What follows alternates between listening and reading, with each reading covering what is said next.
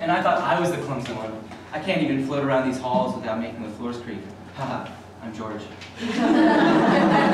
Annabelle the ghost hunter, but nice try, pal. It's literally my job to destroy you, so you would not mind. Harry, Ronnie, and Oh, is that Advanced Spirit Disintegration Volume 5 of Azkaban? Girl, you know your stuff. A career woman. The future is female. At least that's what I always say.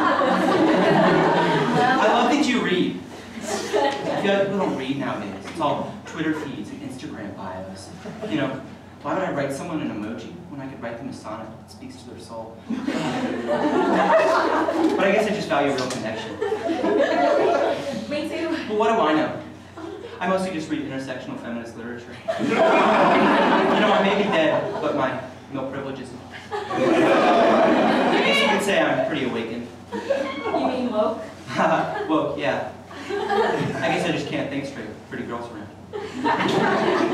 Well, listen, my career comes first, and my last name is literally McGhost Hunter, so...